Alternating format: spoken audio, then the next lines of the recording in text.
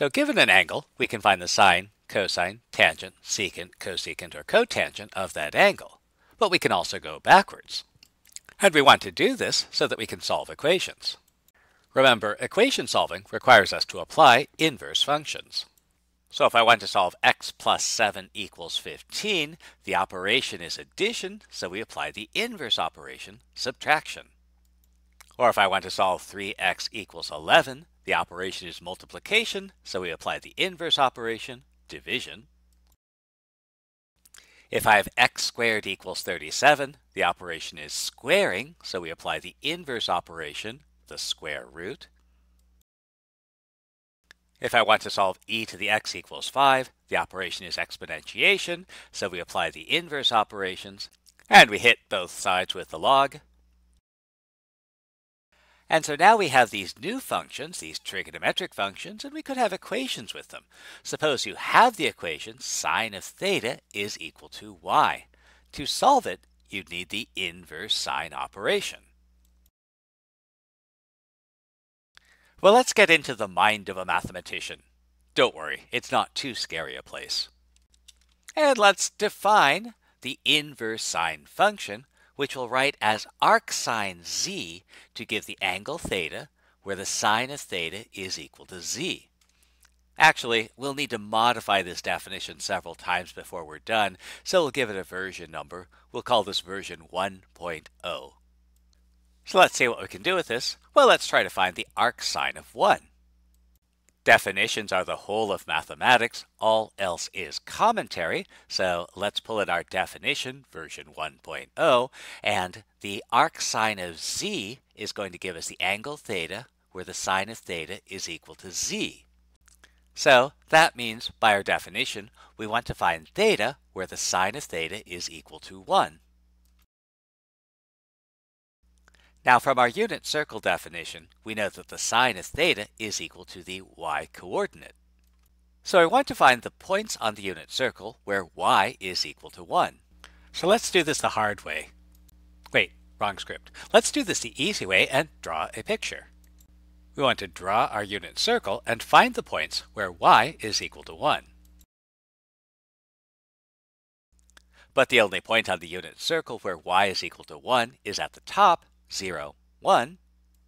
And remember, the arcsine of z gives us an angle theta, so we have to figure out the angle that this top point corresponds to. And if we think about it, we see that we need to rotate a quarter turn counterclockwise to get there, and so this corresponds to an angle of 90 degrees. So a politician or a demagogue would be happy and say, "Ha! We've solved the problem! Everything can be solved by this very first thing that popped into my head." And what tends to make mathematicians unpopular at cocktail parties is they ask things like, well, what happens if? So what can we say about theta where sine of theta is equal to 1/2? Well, again, on the unit circle, sine of theta is our y value, and equals means interchangeable. If sine of theta equals 1/2, y is equal to 1/2. So we want to find the point on the unit circle where y is equal to 1/2. So let's draw a picture and find this point. Except we see there are 2 points where this occurs, so there are 2 values theta for which sine of theta is equal to 1/2. There's a first quadrant angle theta, but if we keep going, we'll get to a second quadrant angle theta. Which one do we want to use? So we see there are 2 angles theta where sine of theta is equal to 1/2. So which one do we choose? The theta in the first quadrant or the theta in the second quadrant? We choose the first quadrant angle.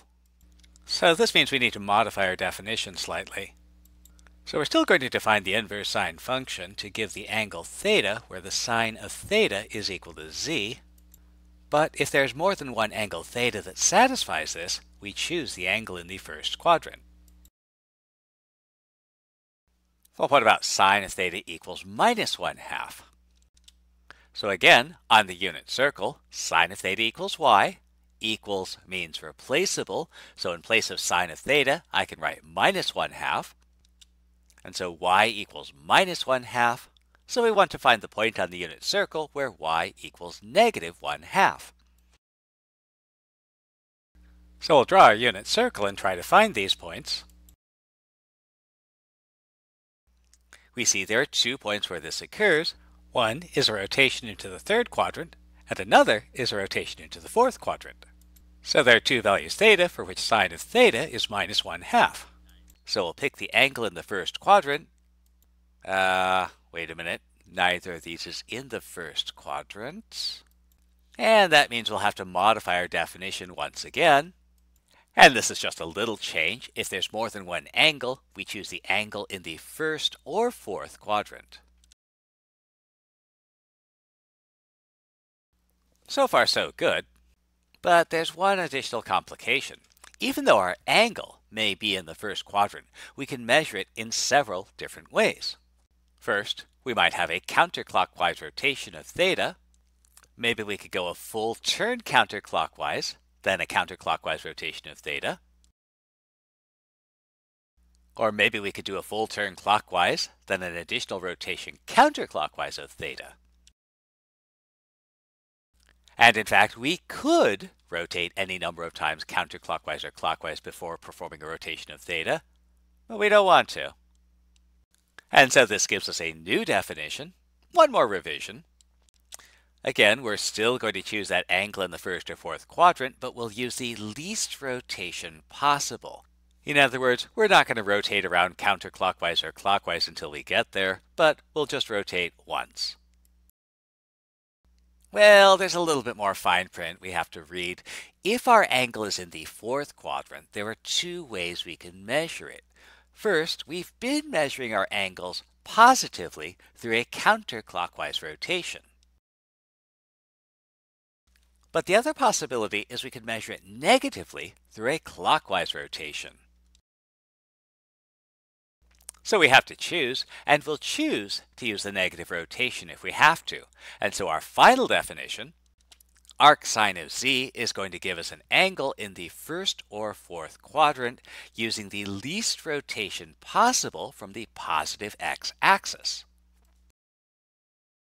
Similarly, we have the inverse cosine function, written arc cos z, which gives us the angle theta where cosine of theta is equal to z. And this time, if there's more than one angle that satisfies this, we choose the angle in the 1st or 2nd quadrant and use the least possible rotation from the positive x-axis. The inverse tangent function, written arc tan, is the same angle theta where tangent of theta is equal to z, and this time we'll use the 1st or 4th quadrant with the least possible rotation. And there's also arc secant, arc cotangent, and arc cosecant of z, but no one really cares about them. What is important to remember is that the angles returned by the inverse trigonometric functions will be in a quadrant to the right or above the origin. Now, one caution on notation, we also write arc sine z is sine negative 1z, arc cosine, cosine negative 1z, and arc tan, tan negative 1z. But it's important to remember the minus 1 is not an exponent. It refers to the inverse function. So, for example, in what quadrant is the inverse cosine of minus 1/5? So remember, cosine minus 1, negative 1/5, is the same as arc cosine of minus 1/5. So, according to our definition, the arc cosine of minus 1/5 is the angle in the 1st or 2nd quadrant whose cosine is minus 1/5. Since cosine theta is the x-coordinate, we need a point on the unit circle with a negative x-coordinate. Now there are 2 points on the unit circle that have an x-coordinate of negative 1/5. They're here and here. But the arc cosine itself has to be a 1st or 2nd quadrant angle, and so that means arc cosine of minus 1/5 will be an angle in the 2nd quadrant.